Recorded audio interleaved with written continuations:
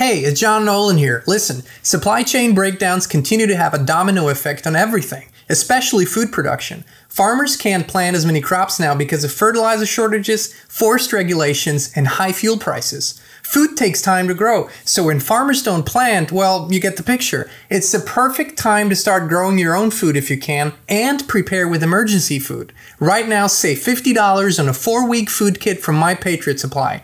Go to prepare.inspired.com and get your $50 savings right now. Again, that's prepare.inspired.com. Hey, Inspired Tribe, my fellow freedom lovers. It's John Nolan here. Thank you so much for joining us for another inspired conversation. This man truly needs no introduction. My soul brother, good friend, and one of your absolute favorites, Frank Jacob. Thank you so much for joining us again today. Always a pleasure to be here with you, John. The pleasure is all mine, my friend. And for those of you who, in the off chance that this is your first time seeing Frank Jacob, we have a whole playlist with all of the previous interviews with Frank. It's going to be in a video description.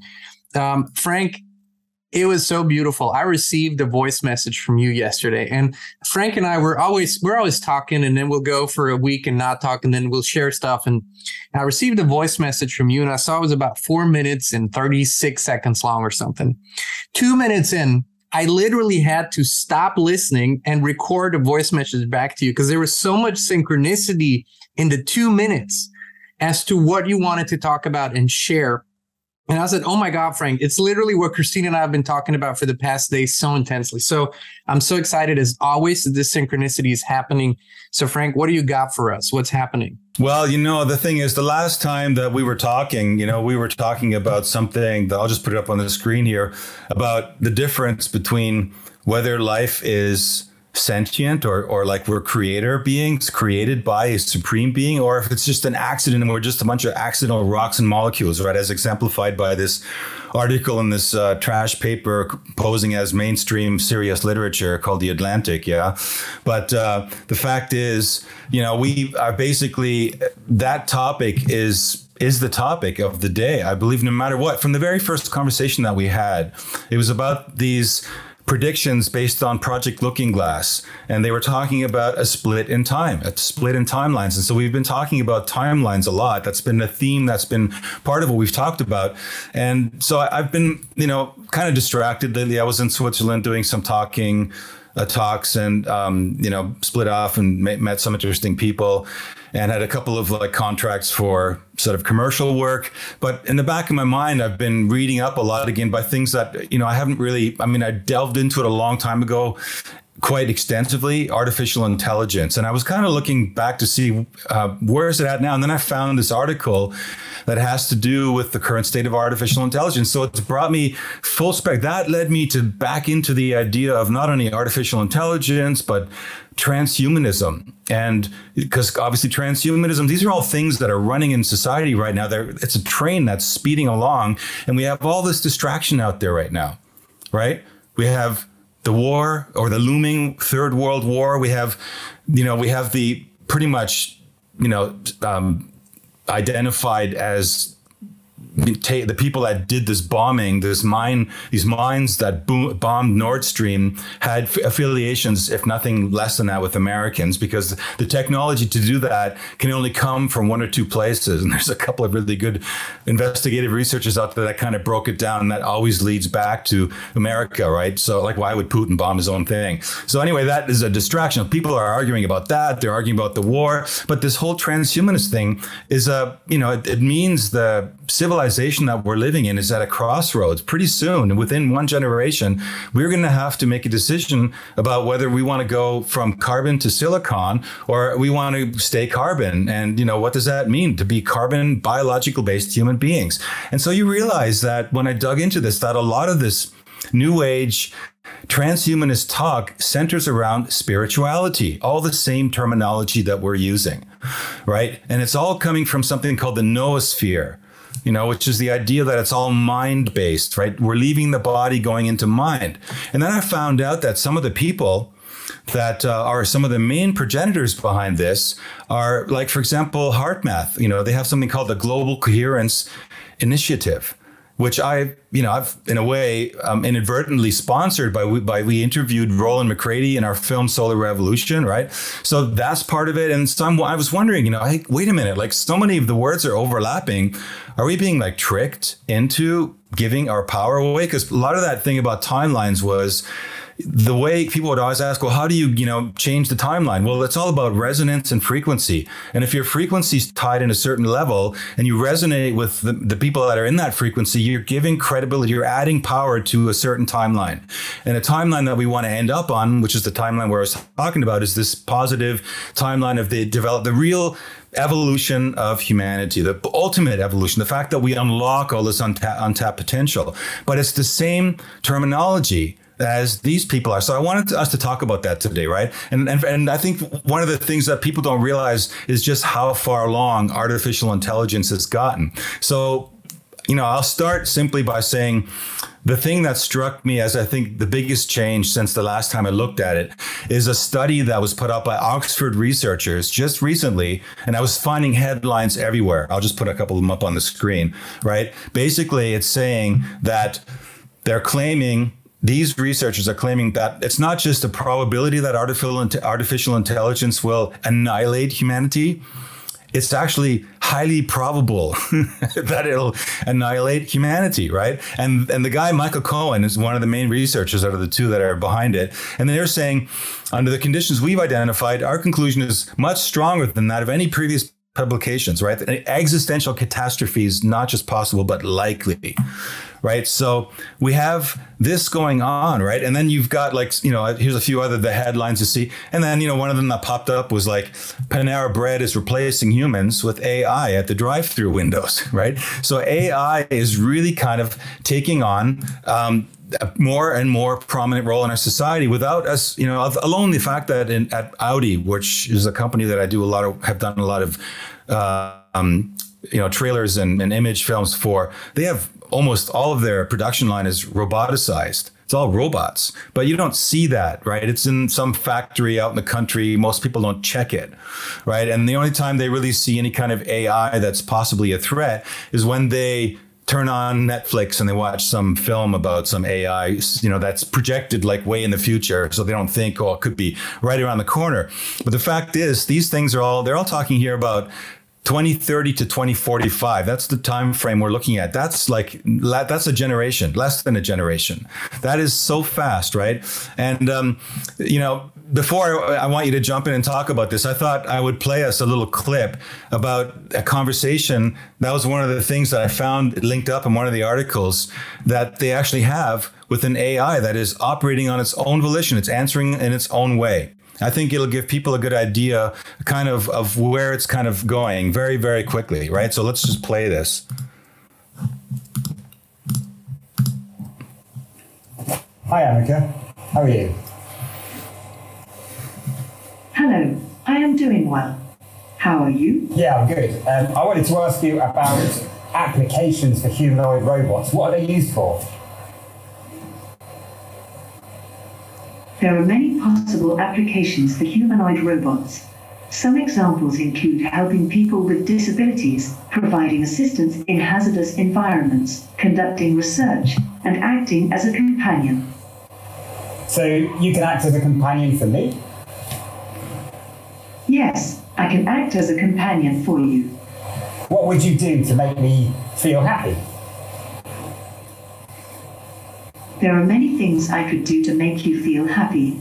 I could listen to you, offer advice or support, do something you enjoy together, or simply be a friendly and positive presence in your life.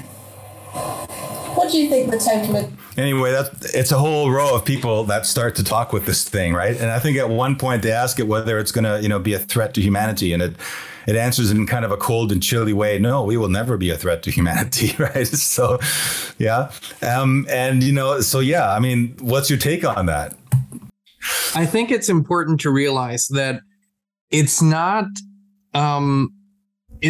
so far-fetched what you're saying. What is the problem is that people are not seeing it. People like Ray Kurzweil, people like Yuval Noah Harari, and other futurists and dystopists, really not utopists, dystopians or dystopists, have been talking about this for years and decades.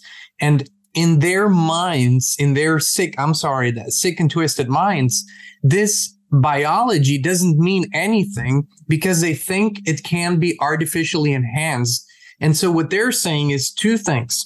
Number one, we're going to create an artificial reality that is disconnected from the natural reality that you experience. The metaverse, right? That's one component. The second component is we're going to insert your mind into an avatar in that metaverse, which is artificial, and there will be no more need for your biological body. Of course, what they're not saying is this is how we trap you forever in this artificial world.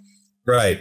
This is, in a nutshell, the insanity of trans and post-humanism. This is really that's the quick step there. Of course, we're not talking about this publicly. And over the past 2.5, 3 years, especially, all these new laws, all these emergencies that countries have proclaimed allowed them, the governments, to create new rules, new regulations, and new laws under the guise of a health emergency. And if people were to read these laws and read the new regulations, they would see how much pertains to artificial intelligence and the implementation of that technology and the connection into our biology. It is pure insanity. But one thing that strikes me so much, and what I really want to talk about a little bit more, is when COVID began to happen, it was like a huge aha light bulb moment in my head. And I realized that the spiritual new age community is completely, and maybe it was always created to be that. Maybe it was always created to be that. In my mind, it was completely infiltrated. We now see this. Now the evidence is coming out. We see Sadhguru and Klaus Schwab buddying up, and Sadhguru talking about depopulation and pushing the World Economic Forum agenda. Right. We see Russell Brand kissing Yuval Noah Harari, buddying up. And I can show you a lot more. I can show you a lot more concrete examples of exactly who's behind that. And that's the thing that was the other thing that led me on this sort of research trip. I was just going to read this article for like 45 minutes. And then I got into a 6-hour venture into all this material. And it's hitting exactly what you're talking about. Exactly. This is the thing that I think is going to be the biggest cognitive dissonance for most people to realize, to wrap their minds around. Like what you just said. Because it's the people that... Has it been there? This is the awakening that we believed is the awakening. But this is the path to dystopia. And quickly, I'll let you carry on from here. I want to just say something to our viewers. The path is getting very narrow. That's the age of discernment. The eye of the needle is getting smaller and the path is getting narrow. You need to hit true north here. And that's why we are relentless in questioning ourselves too, not just others, ourselves. This is what you said, Frank. You said to me off camera, we need to question ourselves. What are we feeding? What do you mean by that? Right. Well, yeah, that's it. Because, let's dig into it a little like more step by step. First of all, let me just wrap up a couple things that are leading us exactly into that direction so that the viewers can kind of follow us on this journey, right? Because it leads, AI was the one aspect of it.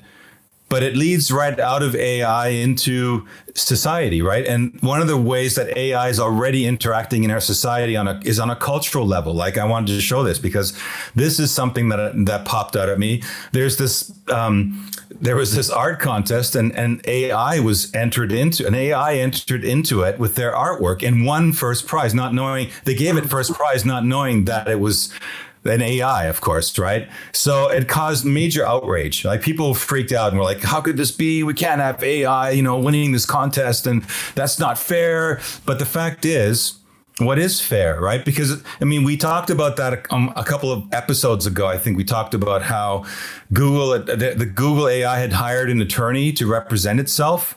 Right? Because we're already beginning to tiptoe. In fact, we may already be deep into that, but at least whatever surfaces on the, in the mainstream and the media and stuff, is probably already way behind the 8 ball.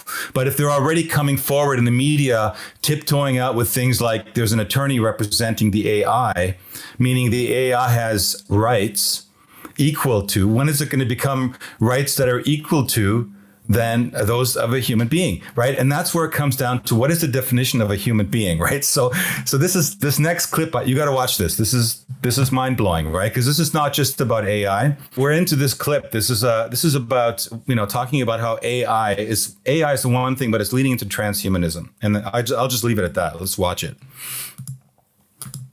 When someone is injured in a futuristic sci-fi movie, there are all of these high-tech medical devices and machines helping to rebuild and heal the humans.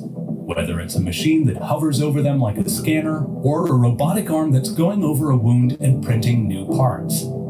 But all of this sci-fi-like tech is being developed today. And this video looks at all of the ways 3D printers are making it happen. There are already 3D bioprinters that use bioinks made from human cells, which means that something biological, such as bones or cartilage, can be printed now. 3D printed titanium is already being used to replace human parts. And next-gen prosthetics can also be hooked up to the internet. What if a prosthetic arm could download a program to play a song on the piano, allowing humans to download new skills? And could we soon be seeing prosthetics that will give humans super strength and speed? As 3D printed parts and robotic prosthetics become more human, and humans become more artificial, will we have to change the definition of what it is to be human? Right, let me just stop right there. There you have it right there, right? What did he say? As machines become more human, and as humans become more machine, we're going to have to redefine what the word is to be human. I want to throw up, Frank. I threw up in my mouth just a little bit. Right. I mean, and the thing is, what are they selling it as? They're selling it as prosthetics, right? And it appeals to what? It appeals to our emotions, of course, because, oh man, I lost my arm. The poor guy can't walk, right? All these miracles. Same with Elon Musk, right? It's all about enhancing people who are, mentally retarded, I guess, whatever. But just the idea of enhancing us and replacing us and converting us into, this is the topic of the day. And this is something that is rapidly going on behind the background, but in the backdrop. We're not talking about this on a level that we should be, because this is societal changing. If we're talking about redefining what it means to be human, right? We're already dealing with the transgender crap, right? That's part of this as well. Right. Oh, that's a total stepping stone. That's total stepping stone. Yeah. Right. If you eliminated gender and the identification that there is a male and a female, they're talking now, John, about robots carrying full term. Yes. Only a matter of time. They already know they can do it. Because look, they showed you in the Petri dish, right? Well, we'll look at a couple more clips. We'll look at more in this clip. It keeps going. Here, let me see. I'll just scroll forward to where it kind of gets juicy. Juicier than that. Juicier than that. Let's just watch a bit more. Print tissues and other structures. Some of the newest bioprinters have 6 print heads, so that 6 different cell types can be printed to create a complex tissue model, such as intestinal tissue. So what can these high-tech 3D bioprinters print? Scientists can 3D print structures that mimic tissues and organs which are used during clinical trials, reducing the need for using animals. Bioprinting can also be used for tissue repair. When it comes to bone tissue, bioprinters can be used for a lot of dental and jawbone reconstruction. Over 2 million people worldwide need bone grafts every day. At Swansea University, printed bones can be made in a couple of hours. They are transplanted into a patient and fuses with the natural bone over a period of months.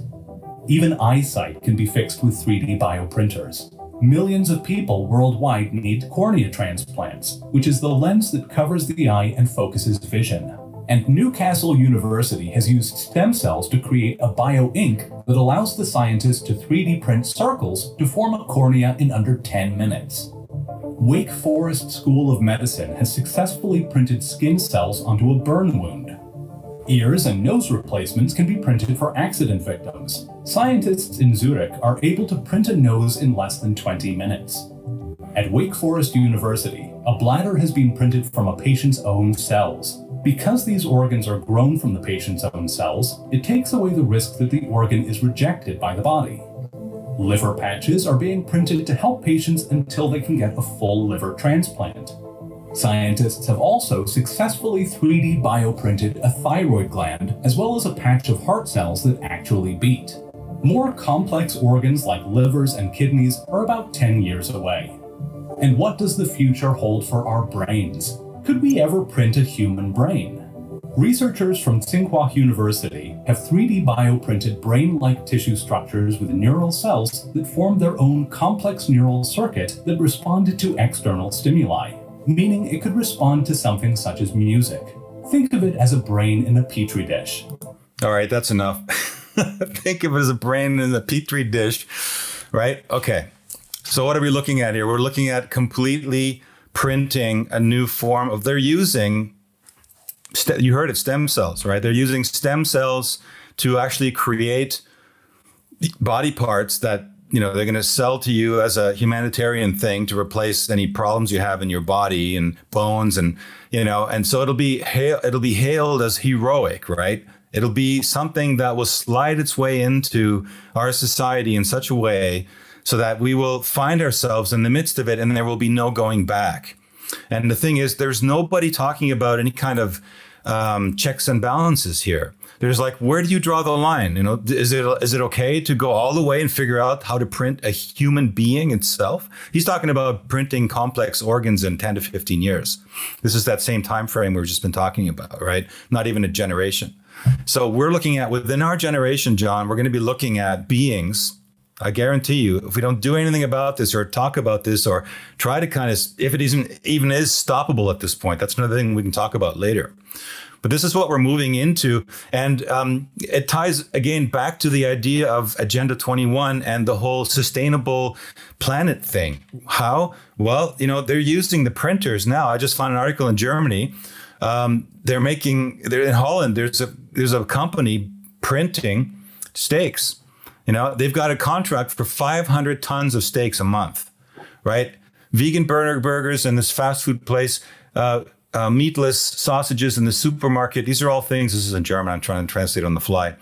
But basically, it's a new creation has come on the market now, they're saying. The beef steak, which is going to, you know, it tastes and looks, it even has had blood in it and stuff like that, right?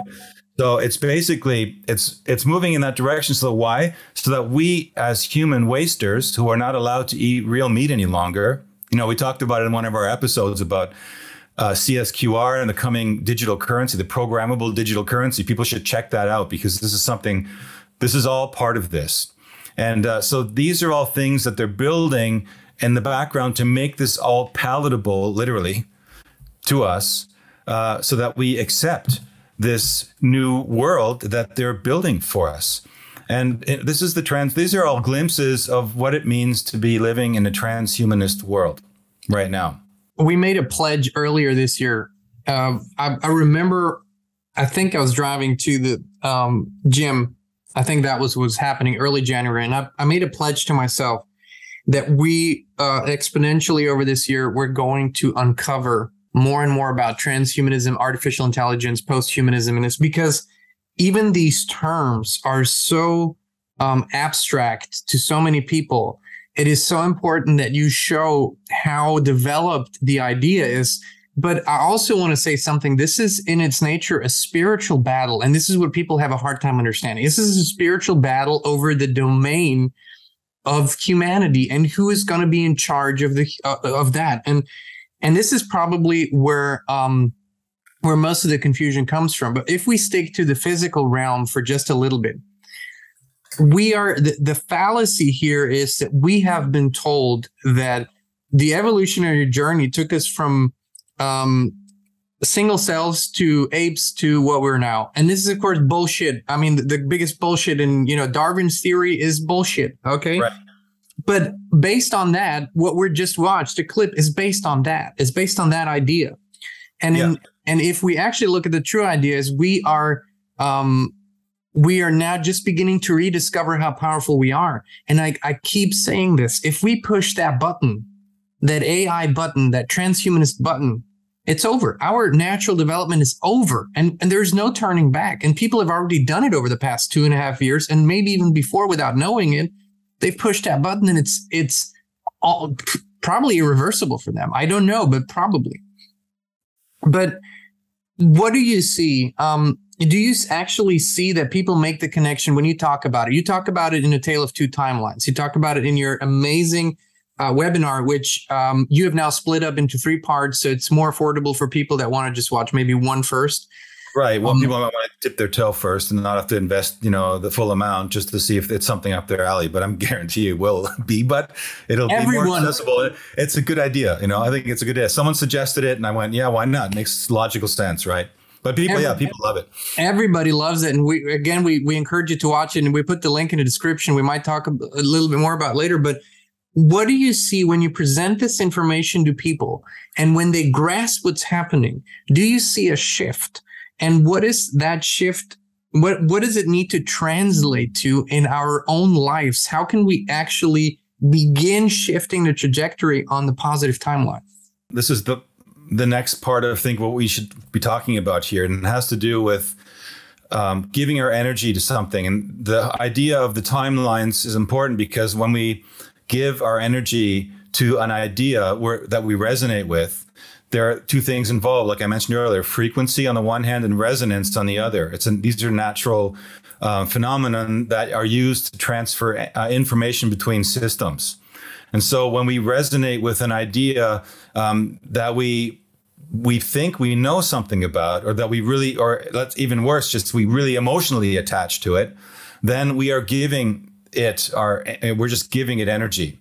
And the question is, are we getting energy back from it? And in a healthy timeline, in other words, a timeline leading us to the fullest human potential available to us, the organic version of us, we should be getting something back from that timeline because it's a two-way thing. And the timeline leading us into this dystopian synthetic world is not necessarily giving us anything back. If anything, it's taking our time, it's taking our energy, it's taking our money, it's taking our attention, and it's taking away, the quality of life, because people are being focused and centered around devices in their lives, around things that are the things like, these kinds of things we have, right? The zombification. So we're spending less and less time in nature, which is an incredible, a blueprint of the creation, right? When you go into nature and you're in a quiet place and you meditate in nature, or you smell the environment and you listen, you hear the birds or the animals or the water rushing or the leaves and the trees or whatever it is that's your way of connecting with that natural timeline. But less and less of us are doing that. And so I think one of the things are, just to kind of throw that into the mix before we move on, is that, yes, go into nature is one of the things that you can do to kind of manifest that timeline. And the other thing along with that is that's sort of like a physical thing that you can do. And when you get quiet, you have to, when you think about, people talk about going into 5D, the fifth dimension or whatever. What does that mean, right? It's kind of hard to get your mind around what that really means. But the thing is, the 5D world, if you want to just use that term, is a world where people are communicating with the trees, and they are communicating with the animals, and they are communicating with the extended universe around them. They actually can go and talk. I mean, how many people out there go out there and talk to a tree, right? Those are the people that's what's going on in the 5D world. I can assure you that. But the people that are sitting in their business suite or whatever, and they do an ayahuasca journey once a year and think they're a spiritual, those aren't the people that are necessarily tuning into talking to a tree, right? Or talking to leaves or communicating with these are things that are the subtle things. They sound crazy to people who are normies. They think you need to go lock yourself up for a weekend, right? Because talking to a tree, but those are the sensory perceptions that we have coming. And some people can already do that. Some people can talk to animals. They can and this is a reality. This isn't just science fiction or some crazy story. So these are things that we need to start imagining ourselves doing. You have to visualize yourself doing that, right? And it's the visualization that's the key. And that's the double-edged sword here, because that's what I want to talk about next. Because looking at, for example, where did this come from? This whole movement of transhumanism, right? It came from Barbara Marx Hubbard, right? She is the godmother of transhumanism and synthetic spirituality. And I'm going to read a couple sections of this article. I just want us to look at this because this will kind of raise your give you some goosebumps in a way, right? In 2016, the Global Future Councils of the World Economic Forum posted a video entitled 8 Predictions for the World in 2030. There's that number again, which infamously forecasted a technocratic new world order in which you will own nothing and you will be happy. It doesn't take stretch of an imagination to ponder how the WEF oligarchs plan to roll out sustainable development policies, which will ration consumer goods in a global sharing community that employs transient gig workers who will be rendered into property as serfs under a techno-communitarian rendition of neo-feudalism. But how will the globalists, technocrats of the WEF sway the virtual peasant class to be happy with their permanent state of digitally indentured servitude, right? So, you know, I mean, that's the big question, right? How are they going to get us lured in? And that's where Barbara Marx Hubbard comes in. And I looked at I took a quick side venture. I looked at those 8 predictions, right? I went to their website. This is the World Economic website, World Economic Forum, 8 predictions for the world in 2030, written on November 12th, 2016, so like roughly 6 years ago. There's a link for people who I recommend you check it out for yourself. And you know, what are those things? Number 1, all products will have become services, right? Number 2, there's a global price on carbon, right? Because carbon is the big sinner, right? 3, US dominance is over. We have, you know, it's over for you guys. Sorry to say, John, your history. We have a handful of global powers now, right? Number 4, farewell hospital, hello homespital. Meaning you don't go anywhere anymore to be treated. You do it all at home with probably with your 3D digital printer. 5, we are eating much less meat. There's nothing wrong with that, right? And we'll get to that in a second, right? Number 6, today's Syrian refugees are tomorrow's 2030 CEOs. Number 7, the values that built the West will have been tested to the breaking point. In other words, like we talked about earlier, all those values, family, stuff like that, over, right? By 2030s, we'll be ready to move humans toward the red planet, of course, right? So these are the 8 predictions that they said that they were basing Barbara Marx Hubbard's literature on. And, you know, the funny thing is when you look at these people, right? And, you know, we can look at Barbara. There she is, the old hag, before she kicked the bucket. Sorry, Barbara, we're probably going to meet up in some afterlife somewhere, maybe, or maybe not. But, you know, anyway, I mean, the thing is, this is her, right? She comes in and she's a Jewish agnostic who has proclaimed what's called Christ consciousness of the New Age. Right? Wasn't it the Jews that crucified Christ, right? And she's not even a believer, and yet she is saying basically, you know, this is what it's all about in the future. And she's coming from, of course, a mega wealthy family, right? She went to Sorbonne. You know, she never had to miss a meal. You can be sure of that in her life, right? And, you know, so the buzzwords around this, right, is like Global Coherence Initiative. I mentioned that one already, right? They're going to use these neurofeedback wearables so people can kind of zone out, right? They can kind of get into this space, right? So they're mesmerized and programmed. And you know, I'll show you a couple of slides because I actually downloaded the application. I wanted to see what this is, take a closer look because I know, you know, Roland and creating these people, I know them personally, right? So I never would have thought that they were part of something like sinister. But if you look at the whole picture, you got to say, right? And then the words here, new normal. We've heard that before, right? The stakeholder economy in the 4th industrial revolution, right? And basically it says, you see here that, you know, if these people were real, you wouldn't have like the Rockefeller philanthropy bankrolling Hubbard's foundation of conscious evolution, right? In order to digitally engineer humankind into a new transhuman species, baptized in the name of technognostic Christ consciousness. Furthermore, he talks about how he'll expose Hubbard's collaboration with the globalists at the World Business Academy, corporatists at the Singularity University. You mentioned Ray Kurzweil before. He's the founder. And the Eupsychian human potential psychologists in connection with the Esalen Institute in order to establish a techno-communitarian spiritualism that worships transhumanist evolution controlled by big tech companies, which will dominate the stakeholder economy in the 4th industrial revolution, right? So this is something that people have to realize here, okay? Because let me, you know, I'm sure you will completely acknowledge this, John.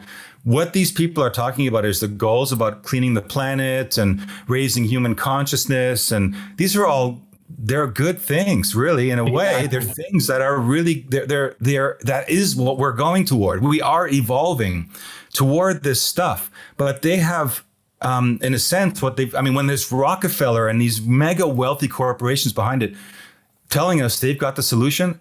Well, I mean, didn't they create the problem in the first place? You know, they created the problem. Exactly. Right? They created the lifestyle. They created the products. They created our freaking dependency on that. At the turn of the last century, everything was already going in a better direction. It was going electric. It was going Tesla Tower. We had people really invested in this, and boom, what did they do? They inserted themselves into the whole equation, bought up everything, privatized everything, put everything in a jar, and put out fossil fuels.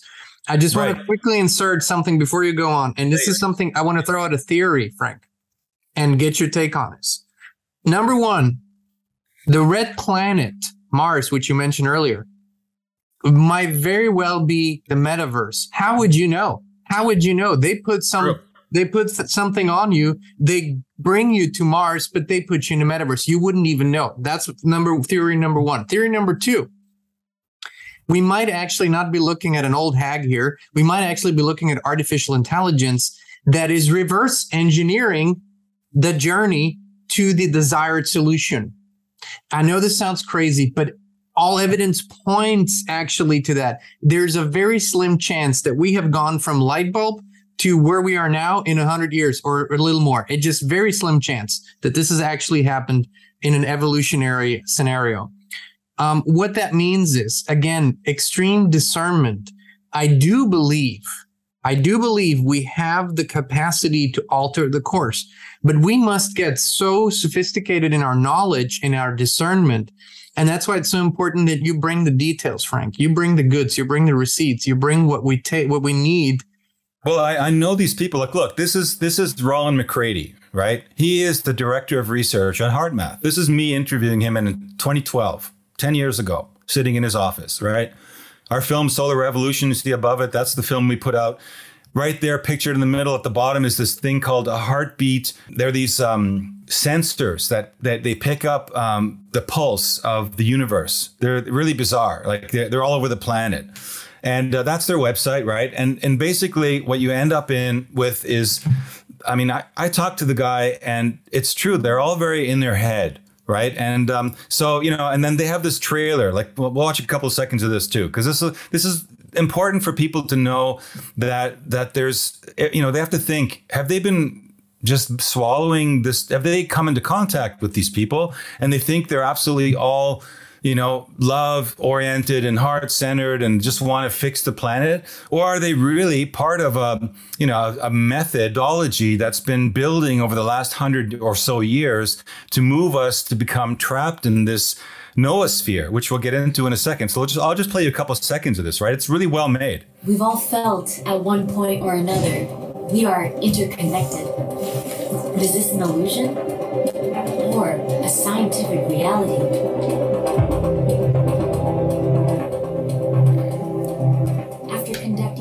Of experiments, researchers at the HeartMath Institute have discovered what they describe as heart coherence.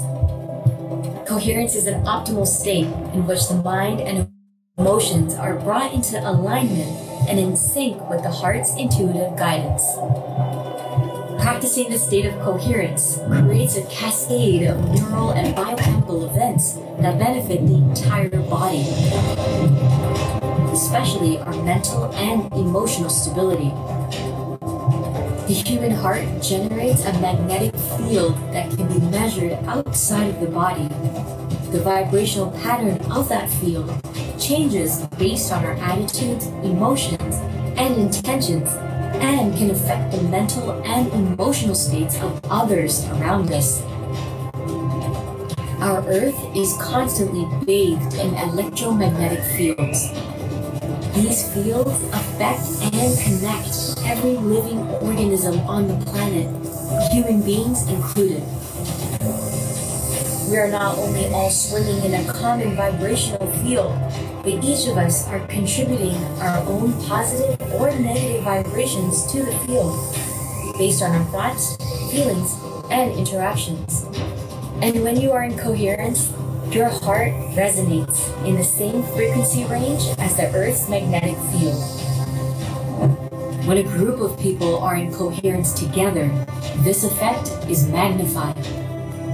Could large numbers of people synchronized in heart coherence generate a more coherent global field that can benefit others and help offset worldwide fear and incoherence?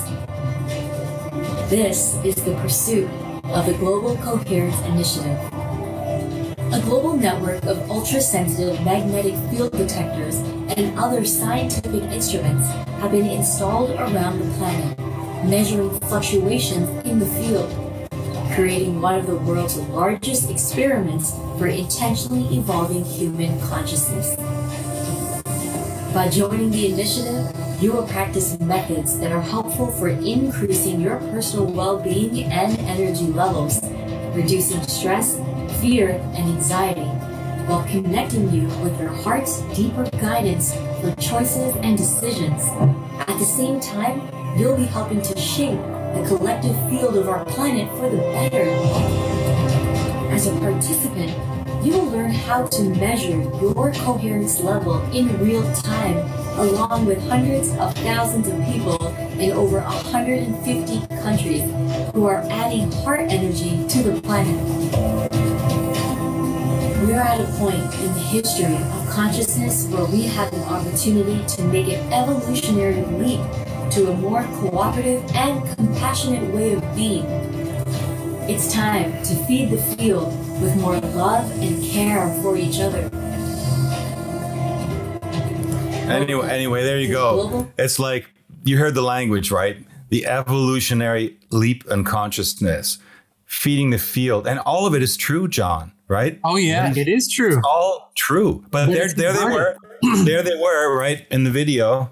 Everyone looking at their screen. Every one of them looking in their screen, right? And the funny thing is, you can look at the screen. I downloaded the screens, right? This is what it looks like in a way, their app, right? So what are the options here? You can do music for heart meditation, and believe me, it's music that I couldn't listen to for very long. Broadcast love, collective compassion. Ukraine and Russia, of course, right? There's nothing else going on in the world. Continuity of compassion, power of collective intention, 8-minute power of collective intention, right? But basically, I mean, it's the soft new world. It's not like recognize the bullshit in your politicians and the lies they're telling you, and change and get in their faces and change the policy so that AI won't take over your community. It's sit back and love and get into your iPhone and watch the heartbeat. They even have this thing, look, they have this thing, right? On the right. the new version, see your coherence transformed into light. So you can buy this light bulb, you can install it in your home, and you can sit there and stare at this light bulb, right?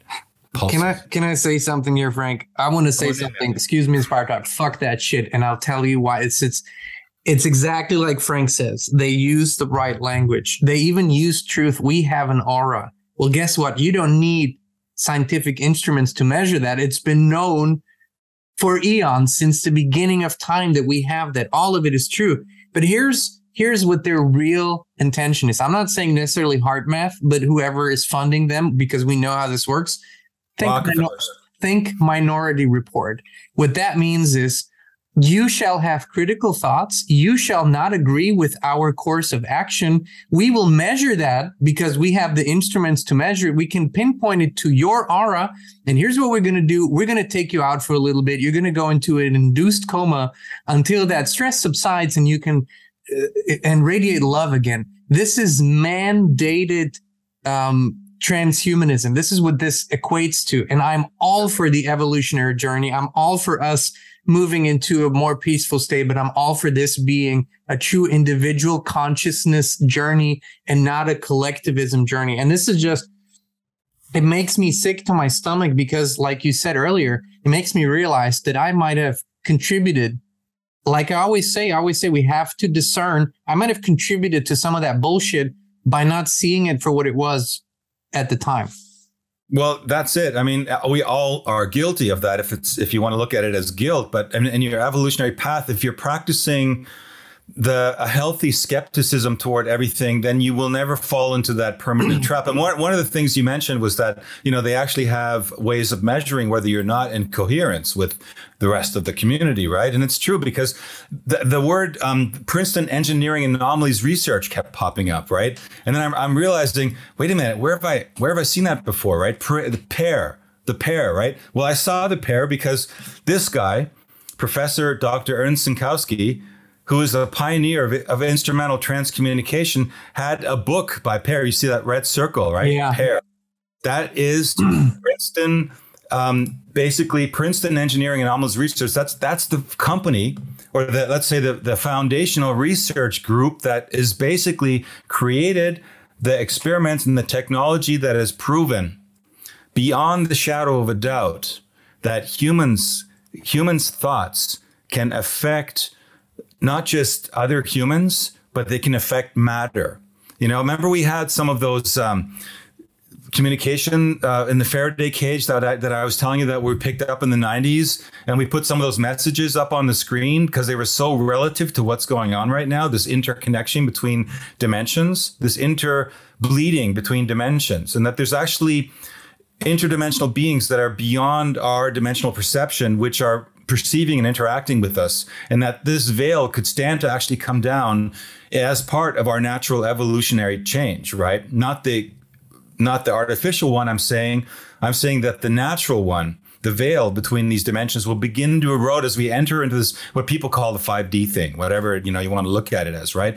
But it was all pioneered by Pair, you know, Princeton Engineering Anomalies Research. And I know this because I didn't realize that how close, you know, to the vine that, you know, Tanya and I have been with our films and with the people that we've been interviewing. We've actually been right at the source of these people without even really, without questioning them. Always sort of, you know, like you say, you have a good, you give people a benefit of the doubt because you don't think that people are inherently evil. And it's for sure that the people at Pair, I don't think they are. They're just a bunch of geek. If you look at their website and their research, they look like a bunch of Birkenstock wearers, you know?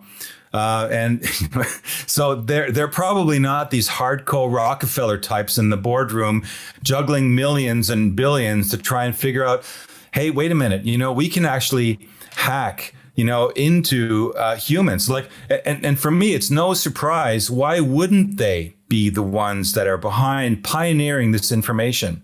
Because if they can quickly get in and swoop in with their technology, so that we're, instead of going into nature and connecting, you know, instead of using the old-fashioned technology we have, which is called, you know, public television, where we can inform ourselves of truth and new developments in science technology that really do benefit mankind and remove a lot of the obstacles which are keeping us enslaved. And this is another point that I wanted to bring up with these people, Rockefellers and whatnot, and the whole Barbara Marx Hubbard clan of transhumanists that are pitching the solutions and this new stakeholder capitalism that they're calling it, right? Well, I mean, they're talking about climate change, you know. Well, we know for a fact, and that's something people will learn about when they do the Tale of Two Timelines webinar, is that climate change has nothing to do with carbon and nothing to do with man-made carbon dioxide at all. Right? Remember that little chart I put up on a couple of shows ago where you saw that little sliver? That was the amount of percentage of carbon out of all the gases on the planet. And then out of that, we had to create a whole new circle just to show the tiny sliver that mankind generated, like 0.08%. It's a non-significant impact. In any scientific experiment, it's not considered even worthy of an actual value to have an impact on the outcome of the experiment. What they're not telling you about is what's going on with the sun right now. What they're not telling you about is that all the planets in the solar system are experiencing heightened energy influx coming from the center of the galaxy, heating them up at the core, changing the magnetosphere of our planet and the heliosphere of the sun, changing everything. And it's affecting us. And what they're not talking about is they're not talking about that. They're not talking about the geoengineering that they themselves. They're not talking about the geoengineering and the man-made weather manipulation. They're not talking about, John, that they invented that an inventor, Nikola Tesla, invented an automobile in 1931 that did not require a motor, that was pulling from the scalar source of energy. That Otis T. Carr, an American in the 1950s, invented basically a motor that was the motor behind what you would call a UFO that would give us a whole new method of travel in the 1950s. That a guy called a German guy developed a magnetic motor. I can't think of his name right now. It doesn't matter. But in 1954, he had a magnetic motor that would run indefinitely once you kickstarted it. And he had plans for production to put into cars. And that, even if you want to talk about carbon combustion, in 1989, Audi engineers developed a motor that drove on diesel that drove 3,200 kilometers on one tank. I mean, that's enough, driving for most people for half a year. They're not telling us about those things, right? So that they're full of shit. Sorry. No, right? no, sorry. They lose all credibility when they don't address the fact that we have technology. It's just that it's not technology that the bankers profit from. The Rockefellers are not going to make money. The Rothschilds are not going to stick money in their pockets if we debunk the central banking system and say, guess what, people, we don't need you anymore. It's been nice. We were dumb and unconscious for the last 20 centuries, but tell you what, we figured it out. Now you guys, you made your money, go retire on your islands. We're going to continue without you, right? They're not telling us that. They're putting us into what they're calling is stakeholder capitalism, right? And they're telling us that it's something, Klaus Schwab, of course, one of the main guys behind it. Here's their Davos agenda, is a form of capitalism in which companies seek long-term value creation by taking into account the needs of all their stakeholders and society at large, right? So what does that amount to? It amounts to the planet is at the center, right? So if you look at their literature, I went to their website here. I just highlighted a couple of the sentences, right? The most important characteristic of stakeholder model today is that stakes in our system are now more clearly global. Right? Economies, societies, and the environment are mostly closely linked to each other more than ever before. Here's another word, safeguard the planet. The planet is thus the center of global economic system, and its health should be optimized in the decisions made by all other stakeholders. The planet, right? Well-being of people in one society affects those of another, because we're all global citizens now, right? And COVID-19 was just a reminder of the global interconnectedness, that no one is safe and until everyone is safe, right? So this is fear propaganda. And this is how they're using their terminologies that are all true. They're all borrowing, taking, stealing those words that we know are true. And this is why you're saying, how do we combat this, right? We combat it by seeing through we pull the curtain of the Wizard of the Oz and we see the little skinny man standing behind the megaphone. Because these are all little skinny people. I mean, look at them. This is them here, right? There they are, the wonderful, prophets of our time, right? There you see them, Bill Gates, right? Ursula von der Leyen, who would be happy to get on her knees and pull on the zipper of Bill Gates anytime, right? Then Schultz, the little dictator Trudeau over there, all these unconscious idiots, right? I mean, essentially, they're the actors on the stage that we've given the power to play. And we've resonated with their garbage, so we've given them we've given the power to their stupid negative timeline, leading us to this transhumanist world. Which all leads to, Frank, what we've been talking about since the beginning. I'm glad you said this. Let's look again. Whether Looking Glass, what we received as information way 10 years ago was accurate or not, it's playing out. It's interesting. So I believe it's accurate. And the prophecy of Looking Glass of Project Looking Glass, that beyond a certain time, and we can take 2012 as kind of the turning point, there was going to be this mass awakening. Basically, that's the premise of it all. So what are they doing? They're mimicking everything that's happening within this mass awakening, and they're wanting to rope us in at the last minute into their version of it, which looks a lot like the real thing, but as always, it's a simulation. and they are pulling us in the simulation. That's why I keep saying, I know it must be annoying, but this is the age of discernment. We got to know these things, and we got to be mature and adults here, or we're going to lose it all. It's as simple as that. And we're going to live happily ever trapped in the illusion of grand dystopia. I mean, it's literally that. And Frank, I appreciate you so much for your tireless effort into going into this. And you're going into this in depth. Of course, we mentioned it, but I want to quickly jump back on it in A Tale of Two Timelines, because it's a timeless piece of work that you created. And I know the reactions that we've been getting when people signed up and they came back and said, hey, this is amazing, everyone should see that.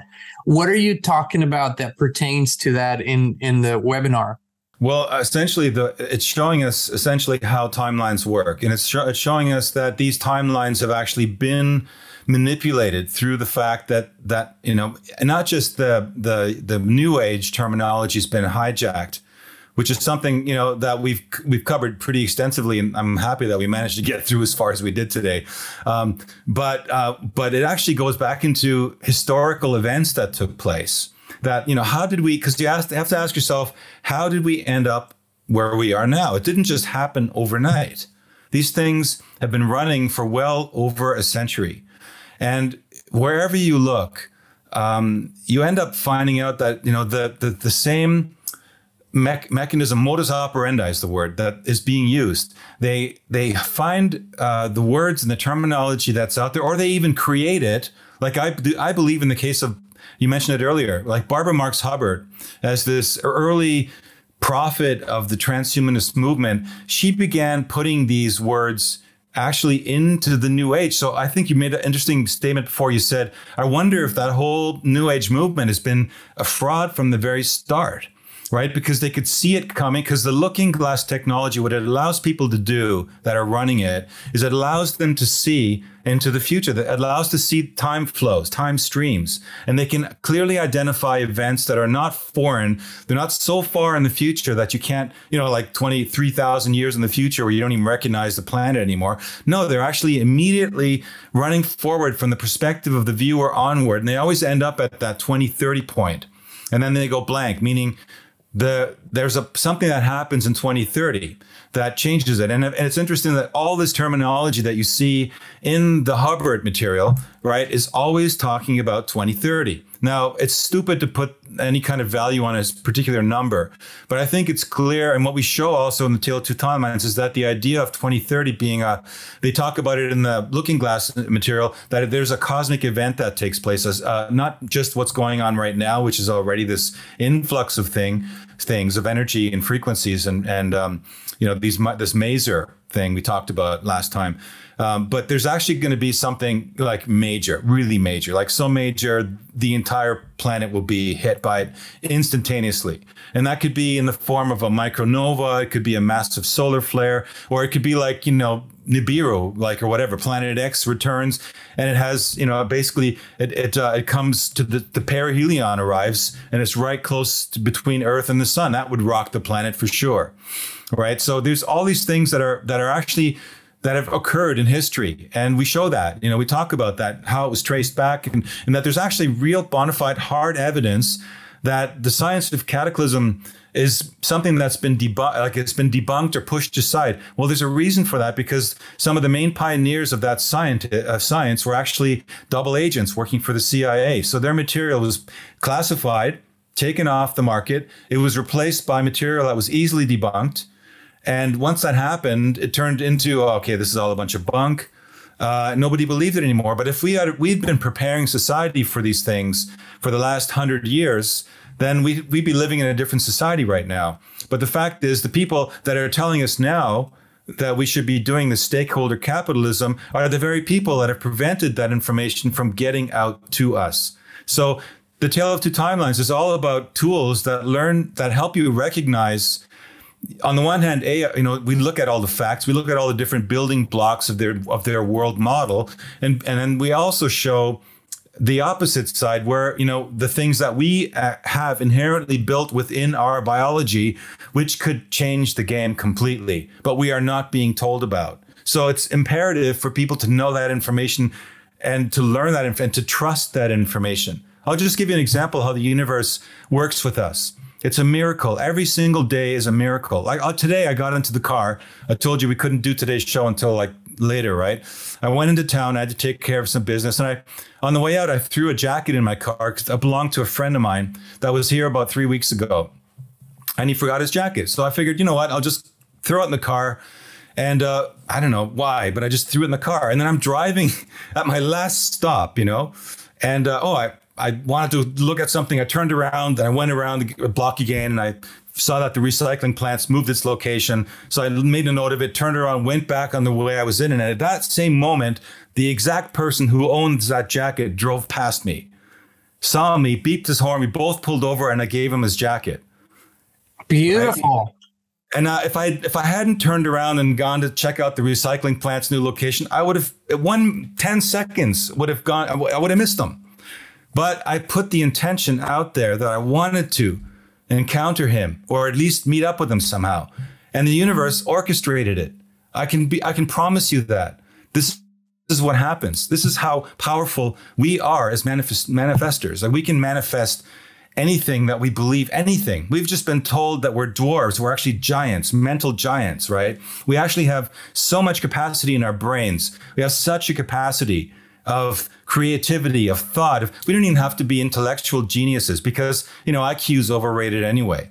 What's that all based on? It's all based on things they teach you in existing establishments, right? If you can memorize the game that they've put before you, which is an illusion anyway, you're considered smart. But you're not really smart. There's another form of intelligence out there. There's an emotional IQ as well. And these are all things we just need to learn to trust who we really are. And that's part of what I think, the webinar is really kind of getting into ultimately. I know it's all under the guise of the Project Looking Glass, and it's about the J-rods and, the time travel and all that stuff, which is very cool. It's a very cool premise to look at. But this day and age, things are they have to be more than just about, hey, that's cool. Right? I mean, Tartaria is cool, but is it going to solve anything for us right now? We have some impending issues. We have some stuff that we have to deal with in the world right now. And if we don't get to them, we won't have time to go back and explore Tartaria and all those other illusions that have been put out there in front of us that we've unconditionally accepted. And for us to go back and question, wait a minute, where did I actually get that original thought from? Was that something that I read in some glossy magazine put out by someone that, was part of one of those people in that network we've been talking about?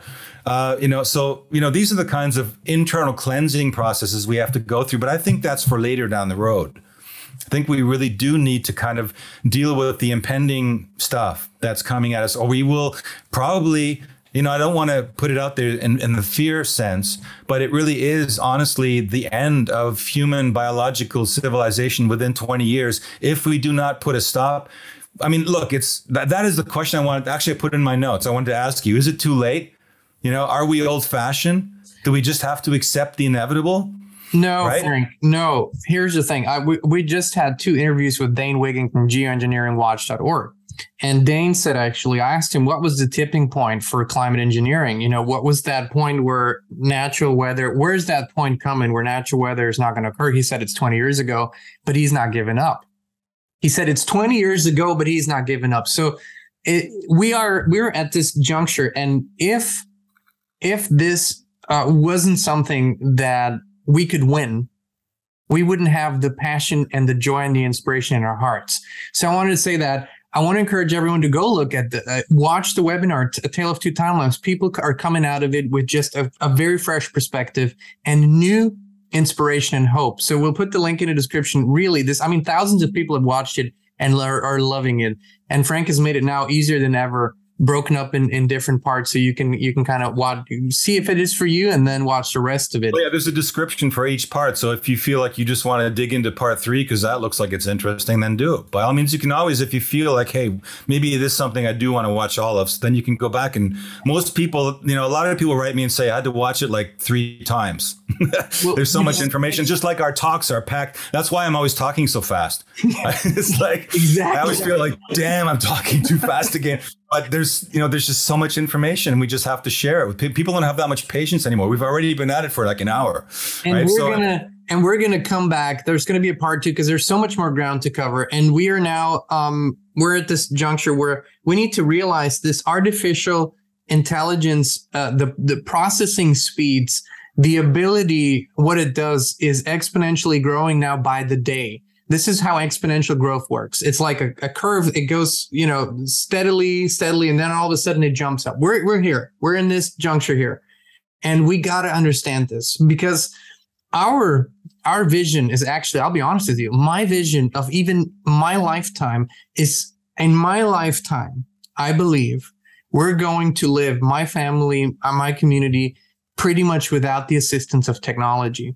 I truly believe that, because I think and I know we have these abilities that are reawakening, and one by one, we're going to just say, I don't really need to use this today. It's not going to be like we're going to abandon everything at once. It's going to be, oh, all of a sudden you wonder, oh, it's been a week since I picked up my phone because I didn't need it, because I was in this organic reality. So as such, what we are envisioning does not enrich us materialistically. We're not selling you a vision of the future which we're going to profit from for the rest of our lives. Actually, to the contrary, we believe we will enhance all of our experiences when we truly remember who we are as organic co-creators. I think that's the vision here. That's diametrically opposed to the synthetic future. They want you hooked on them and their thing until you cease to exist the way you are today. We're going to talk more about it. There's a lot more ground to cover. Also, we're going to have to speak very candidly about who are the spiritual thought leaders that have completely sold out and are visibly supporting this dystopian agenda while pretending to still, work in an authentic realm. We're going to have to talk about it. It's just that time. And I'm going to do my best, try not to slander, because that's not what this is about, but it's really about removing our energy from these false prophets and putting it where it needs to be. It needs to be here. Yeah, but you're not slandering if you're approaching these people and saying, look, I've invested in you. I'm one of the people that bought your book or listened to your lecture or whatever. And this part isn't gelling. How do you explain it? Because the thing is, if we start approaching these people in a very civil manner and hitting them with not any, doesn't mean the information isn't hard hitting. But alone the information that we've been talking about today, to ask a Deepak Chopra, what is the difference between a synthetic Christ consciousness and an organic Christ consciousness? I'd love to hear his answers to those things. I'd love to hear his position on the fact that, this could be the last generation of biological human beings. What's he doing about it? Or does he care? Or is he into this Barbara Marx Hubbard concept? In fact, I think he's on her list of people that she, puts information, or she used to. Of course, she's not with us any longer, thank God. But, essentially this information network that's out there, he's on that mailing list, right? But listen, we've got Yuval Harari now in her place. He's probably easier to pick on, right? So, and why you say Yuval here? If anyone's watching this, want to share this with Russell Brand, I believe Russell Brand has, he's brought a lot of value to a lot of people. I see that. Humor, value, interesting and intelligent commentary, a lot of all of that. I appreciate that. But here's Russell Brand officially opposing a lot of the Great Reset and talking critically and negatively about it. At the same time, he's buddy with Yuval Noah Harari, who's a psychopath. Excuse me, a complete psychopath. If he's even a real human being, a complete psychopath. I don't even know how you can stand to be in the same room with a person that has so much hate for our kind. And I'm talking about biological humans. Well, maybe Yuval Harari is just an actor, and he's only acting that part. But he's actually a super sweet, spiritual, nice guy when he's off stage. Even worse, but might be the truth. I'm just saying, Russell, please elaborate. Yeah, we ask these people these questions, and it has to be not just those people. It has to be our so-called politicians that we've apparently elected, right, in a so-called democracy. Well, they've taken our vote, so they have a responsibility to us. They can't just blow us off and say, I don't have time. They need a plan, because the plan is going to have to encompass humanity in the next 20 years. You can't start in 20 years with a plan. And it's clear if you look at the World Economic Forum, they've been planning since, this. I've got more slides up we don't have time for, but they've been talking about this since the early 2000s. At the very latest, if not sooner, because Klaus Schwab obviously has been developing his network back in the 1900s already. So, this isn't his first barbecue. And, Barbara, bless her little soul, she's been around since she was around 1929. So, she's been around a long time, feeding the field with her information. So we have a right to say, you know what, I thought these were all good ideas, but I hit a point where I thought, wait a minute, something's not right here. It's not adding up. If you're telling us that you're including these words like we're carbon sinners, but that information just doesn't gel if you take a real hard look at the science. So how do you answer to that, right? And the answer is not to cancel me. Right? That's not the answer. Right? And if enough people do that, there's way more of us. It keeps coming back to what I'm saying. We're so much more powerful than we give ourselves credit for. We just have to take back our power. And you're right. It's like, for me, this idea of switching off electronics, as much as I love them, I love getting on a flight because I know there's not going to be any internet reception, no phone reception, and I shut it off and I know I'm going to have peace and quiet. So just, pretend you're going to get on a flight, an extended flight. Maybe it's going to take a month. And you switch everything off and see what happens to you when you go through that tunnel where you're not connected to that frenzy feed of information, which has been bombarding us and it's exponentially bombarding us as we speak, with the war situation, with the energy crisis situation. I mean, you don't have that in America, but we, as you probably know, in Germany, with this Nord Stream thing, which was a whole sabotage, they're telling us, oh, we could be freezing all winter. And my energy bill went from 100 to 400, this year in 1 month, right? They decided to quadruple it just like that. Right. Frank, so you might be able to do that. But most people, especially people that are on fixed income and wages, it's game over. And how long is the government? What's the government going to do? Yeah, they're going to subsidize, but what are they going to do? Put condition on those. They've taken over the gas company in Germany. It's now in government hands. So they're literally in control completely. It's not even private hands anymore. What are they going to do? They're going to say, here you go. We're going to subsidize. But are you current on your shots? Are you current on this and that? And please install this app on your phone. And that's how it's going to, that's their. Yeah. And you have to ask the question, like, if you think you have a job now and you're getting a fixed income and they come along with a universal basic income model, and it might actually be somewhere around the amount of money that you're making now. And you think, hey, this is cool. You have to ask yourself, is it worth selling my soul for some kind of superficial materialistic safety net?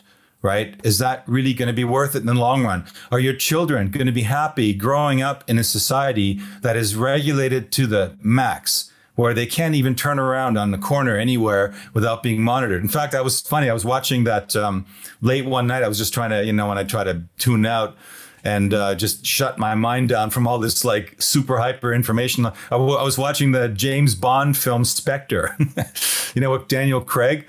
And if you look at that film, it's like, what's it about? It's about this network, this octopus. There's this octopus symbol on his ring, right? And he goes around trying to figure out what's behind it, right? And it's basically a surveillance society. So they've already been telling us what they're planning in all these films. So this is going to be reality with Elon Musk's Starlink system out there.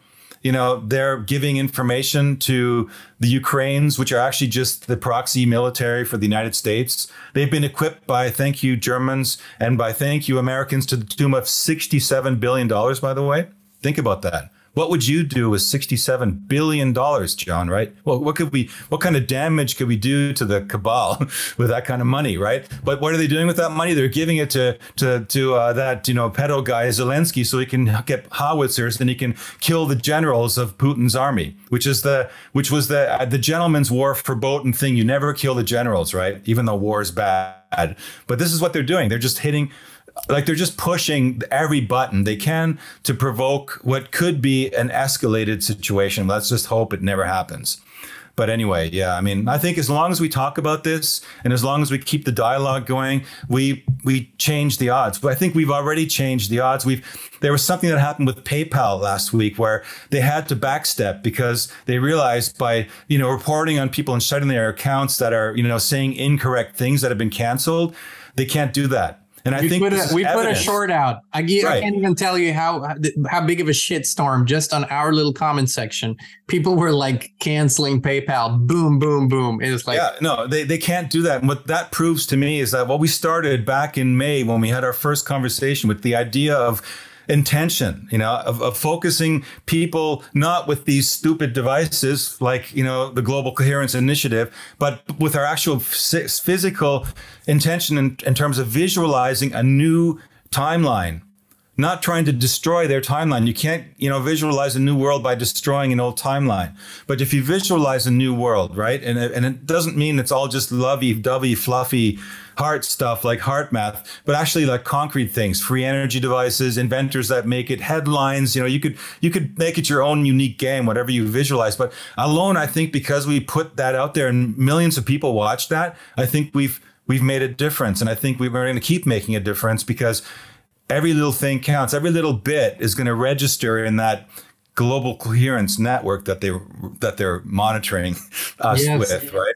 Exactly. And I can tell you this, we will never stop. The truth is so empowering. And I want to say this, I've been saying this for a while now. The truth is always empowering. It's our resistance to the truth that is challenging. It's that inner, I don't want to see it. But once we embrace the truth, it's always empowering because at the same time that you see a truth that shocks you or that you don't like, immediately you have a natural instinct and intuition to look at something. What would be better? What would be greater? What would be more wonderful? And this is exactly why truth is so important. And only truth can do that. All the lies won't do that. The truth will continue to speak the truth. Frank, this requires definitely a part two, at least a part two. So for now, I want to thank you again for an incredible conversation, an incredible expansion of thought and consciousness. I want to say this as a general statement to the Great Reset crowd and all that it entails. You can shove it where the sun don't shine. I'm absolutely not interested in that. And we will continue to feed this beautiful timeline and continue to pull back the rug on everything until every last piece is uncovered, laid out in the open, until they're naked, and nothing is left of their goods, nothing is left of their wealth. And you'll see that'll happen quickly.